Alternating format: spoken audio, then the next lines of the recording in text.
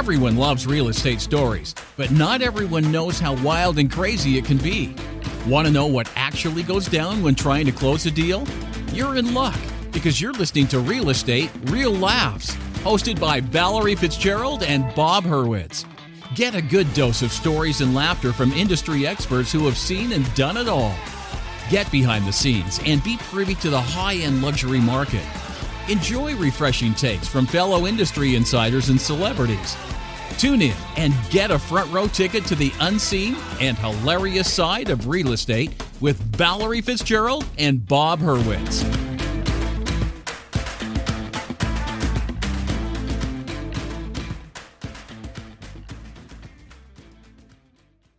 So here we are back with Real Estate Real Laughs. And we've got some great laughs today because we're going to talk about sellers.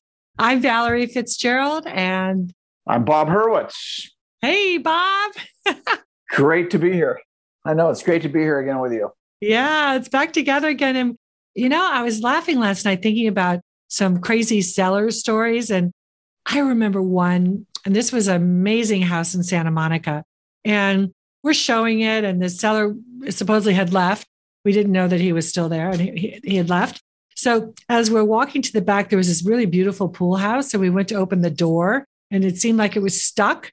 So we pull on the door really hard. It pulls open, and the owner is sitting on the toilet with his pants at his ankles. It's classic. It's like, what do you say to that? Not much. I mean, there's a lot of embarrassing situations that can occur. I had this one funny thing I had was years ago out in Malibu with this guy who it was a big property in Malibu, it was a big horse property. And the guy always insisted on playing this violin music he had a Stradivarius, and it was horrible. I mean, but he always insisted that DVD or whatever it was, or CD had to be playing music. And one time I was showing a guy from 9 Inch Nails, I forget his name, a rock guy, Right. Yeah. Not exactly Stradivarius. No. And we go in and the music is like playing really loud. I thought the owner was like gone, just like you did, And the guy was irritated with the music. And so I went and I turned it off. And I showed this guy from 9 Inch Nails the property. And then the owner comes out. He was like about 3 feet tall, too. He's a real irritating guy with a Napoleon complex. But he comes out and he goes, well, why did you turn off that music? I go, well, first of all, where were you? Like in a cupboard or something? Because I had no idea what it was. He goes, that music needs to be playing. I said, look I'm selling your house, not your CD. Okay. And the guy hated the music. Anyways, never sold the house. It's weird. Sellers sometimes they forget what we're there for, which is to sell the property.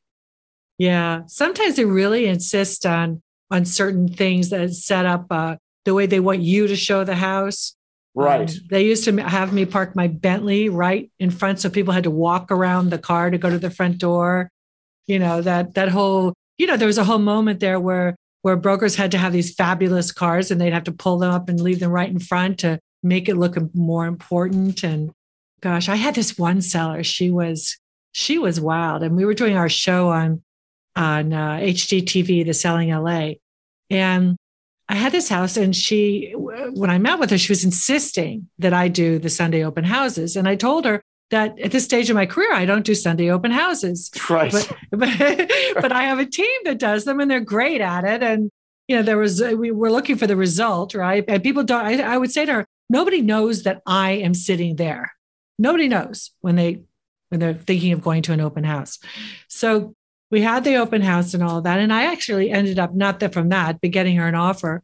And she came into my office and I presented the offer to her, and it was very close to the asking. I mean, it was 150 off the asking price of like 3,995. I think the offer was like 3,825.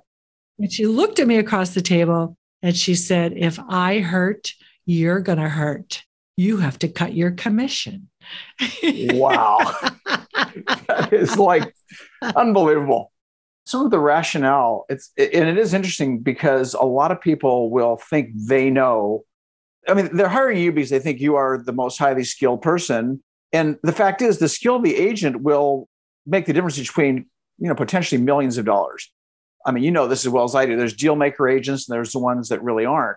But it is interesting to me that sometimes a lot of times sellers will try and tell you how to do your job, and they're always wrong. I had one guy, and you know this guy too. I won't say his name because I think you might have had this listing too. Neither one of us actually sold it. It was up on Sunset Plaza. Okay. And it was also backed up to Viewmont. Okay. Oh, yeah. Okay. Yeah. So the guy, I told this guy when I first met him, oh, yeah. You know, it's funny because you did have it before me. Oh, wait a minute. I brought him $11 million and he told me to go to hell. He told me to go to hell. He was listed at 14 and I said, at 13.9. And I said, that is too much money. So I brought him $11 million. And he told me to go. He screamed at me. Right. Well, that's his thing. He actually strangled another agent.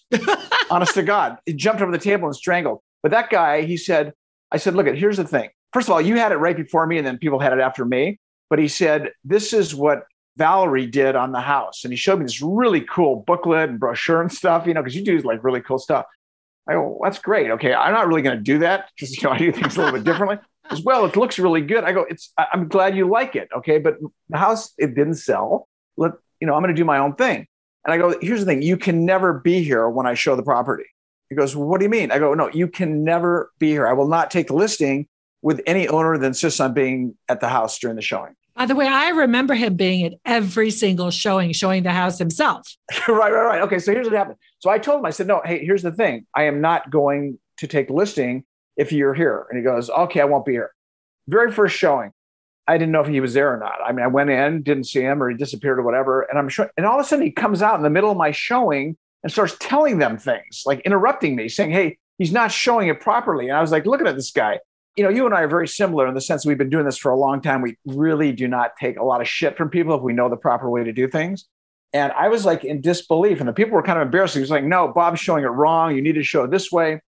And when we were done, they left. And he had that little office there when you came in the entrance. I said, never, ever, ever interrupt me in the middle of a showing ever again. Ever. It just isn't going to happen. You're never going to. And the guy was kind of taken aback. I said, it's never happening again. Those people will never buy your house. Flash forward, I have a broker's open. One broker's open is typical.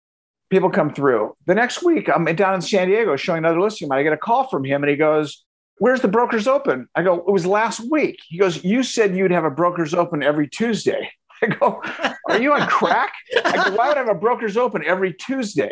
Anyway, the guy was nuts. So a lot of these people think they know how to wait, you know what happened? He got foreclosed. Yes. He got foreclosed. Yes. And he lost it. Yeah. Yeah. All that control, Yeah. He's a kook. God. Let me ask you, what was one of the stranger ways that you got a listing?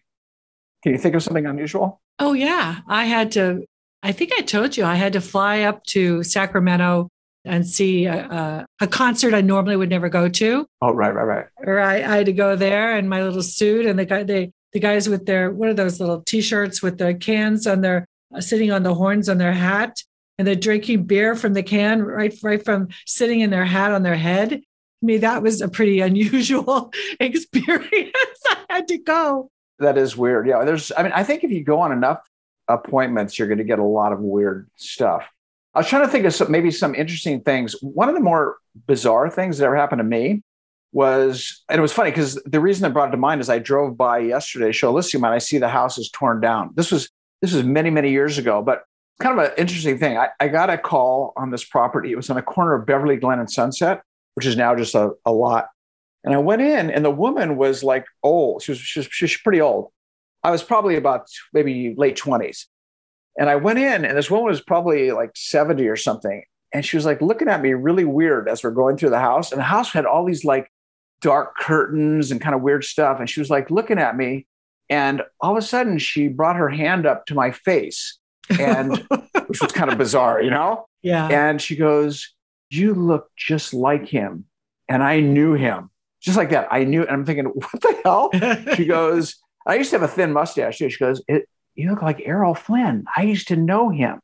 And I go, really? She goes, who's Errol Flynn? Yeah, exactly. So she takes me into this room where there's a piano and a bunch of other stuff.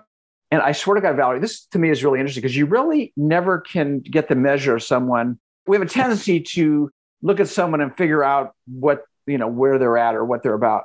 And she showed me these pictures that were black and white from like the 40s and stuff. And she was proper beautiful back in the day. And she really did know him.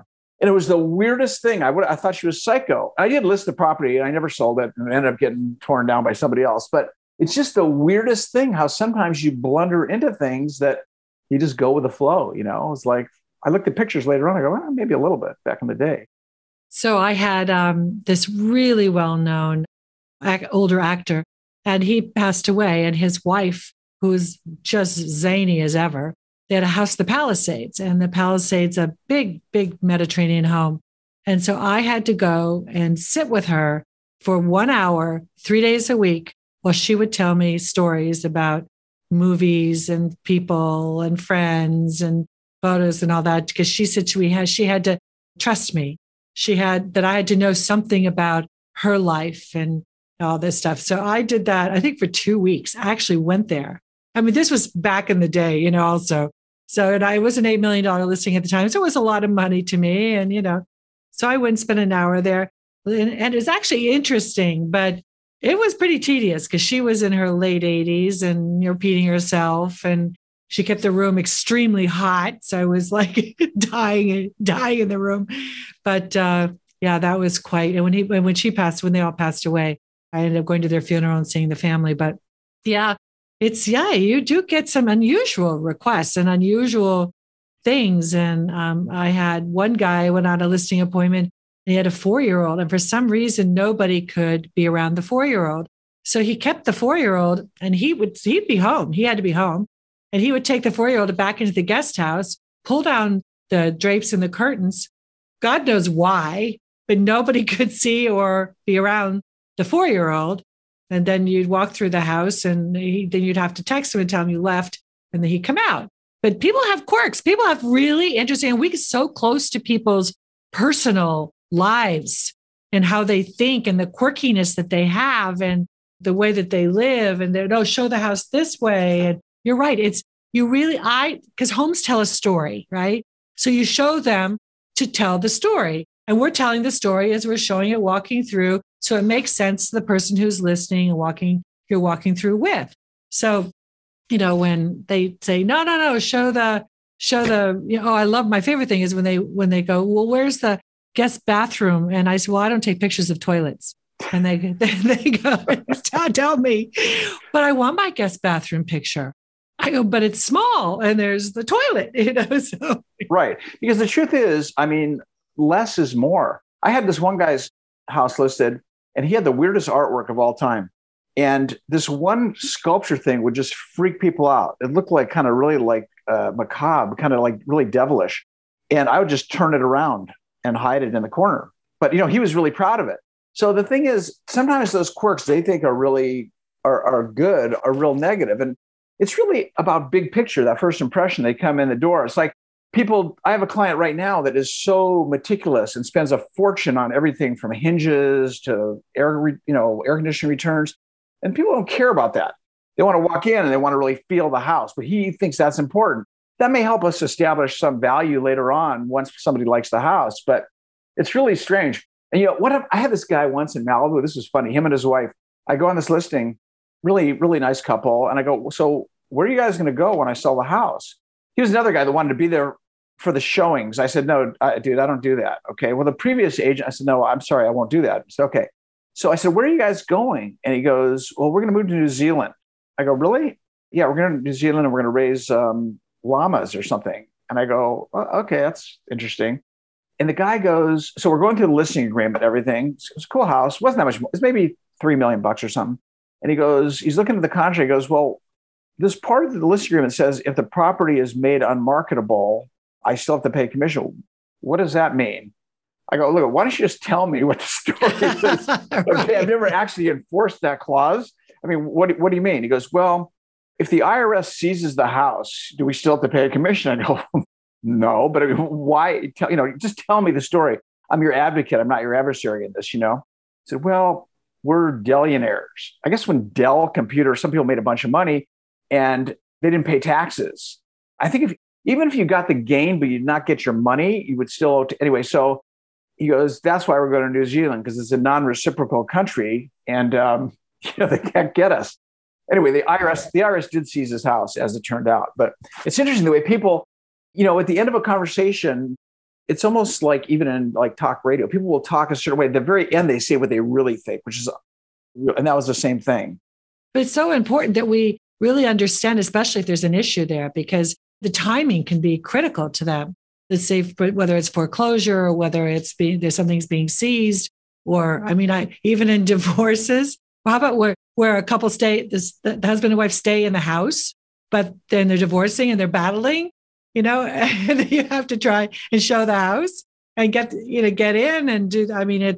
We have to know the story in order to put that front up for them. So because we're the front for them to get them the highest, best possible price. And that's so true. And, it's interesting because divorce fuels so much of our business. It really does. And it's kind of like a minefield. You have to, one of the things I'm personally proud of is I deal a lot with divorce situations. I get along with both people. You really have to walk that line. And sometimes what they want to do, one person wants to do is different than the other. But it is important that they tell us a story and they tell it to us early enough. I'm sure you've had this situation like I've had before where someone is they act like not really motivated to sell. Whatever information they give us, that's how we operate. We're their representatives. And then, I've had this situation a number of times, one in particular for someone that's really a good friend of mine now. I'd bring offers and he and his wife would just kind of like scoff at him. And then finally, he said, "Hey, Bob, can we go to breakfast?" I go, "Yeah." So go to breakfast. He goes, "We're in trouble." Oh, for the wife would say, "Oh, we're not in trouble." Okay. And then he'd go, "We're in trouble. I got like a month to get rid of this." And as soon as he did that, then I changed exactly my approach. And I sold the thing with multiple offers, very creative. And the guy's worth about 100 million now. But without that, if they would have gone into bankruptcy, it would have been brutal because he's not a young guy. Yeah. I went on a listing appointment actually last week. And the guy said to me, and the house was, oh my God, it needed so much work. So it was going to be a fixer kind of type of sale. He's like, well, and pretending as though he didn't really need to sell, but he wanted to sell. He'd been there a long time and had to explain every little thing he did to this house over 30 years, of which nothing mattered anymore because the house is a tear down. But in any event, it didn't tell me the truth. And I found out later that he owed in hard money $5.8 million. And I don't think the house is even worth $5 million. Wow. Yeah. So that's tough. So we had to part amicably, and he found someone else, who's going to take it. And I'm sure is blowing some smoke at him. That's going to be 10 million. But the poor guy will lose the house because we know that happens with hard money loans. You're borrowing more and more and more to pay back the debt that you can't pay back. Well, exactly. Yeah. It's interesting for my standpoint, because I deal with a lot of properties that are overseas and properties I don't see. It's really can be interesting. Some of the people you deal with, they can be like really kind of sketchy, or you kind of figure out if they really are who they're supposed to be, if they really own the properties. It's a lot cleaner here with the stuff we deal here, but there's some very, unusual characters, but it makes it interesting. It's the people that make it interesting. Absolutely. Because every single day is a different deal, a different story, a different person, a different agent, a different buyer and seller. It's all about the stories. Everybody's got a story. Everything has a story. And it just keeps it so entertaining. And, and as long as there's some people they get so burnt out, agents, because they take everything so personally and they get so crushed with it. But instead of, we're problem solvers. We have to figure out, hey, give me the story and let me help you together. Let's figure this out. That's exactly right. And, I think it's really interesting because I tell my own agents this is like, they'll be overwhelmed because they'll look too far ahead in the deal. There's one issue that came up. You deal with that one issue. Don't think so far ahead, but you have to stay ahead of the game. That's why it's important that there be an honest communication between the seller and the agent. But I do think certain agents, they get an adversarial position. They think their job is to protect agents that are good, that, this business is psychology more than anything else. Just a matter of managing the expectations of your buyer, your seller, working with the other agent to solve the problems, because everybody wins when the property sells. 100%.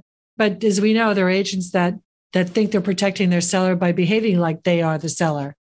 Exactly. That is the worst. It's the worst. It's so true. And what they're doing is detrimental to the seller. They really are. It's like you've got to work we have to be the intermediaries. We're the ones that solve the problems, like you said. But if we don't know the problems, we can't really solve the problem. Yeah. Essentially. Yeah, I know. Well, Bob, I love talking to you about all of our crazy business. We have so much fun. We do. Like I said, we could do this forever. I mean, there's a million. We do this totally extemporaneously. There's no planning. There's just a million different stories in this world that are just, it's not like the phony TV stuff where things are created. This is real world issues. And we've been in it a long time. So I love talking to you as well. Yeah, I love it. And this is our Real Estate Real Laughs. And we're going to come up with another storyline. And could we maybe do this next week? Let's do it. I love it. It's fun. All right. Cool. Okay. I'll talk to you later, Bob. Have a great one. Cheers. Okay. Bye. Thank you for listening to another episode of Real Estate Real Laughs with Valerie Fitzgerald and Bob Hurwitz. Enjoyed the show? Then head on to ValerieFitzgerald.com and thehjc.com. This episode's show notes and more fun episodes. Join us again for real fun and a lot of laughs here on Real Estate Real Laughs.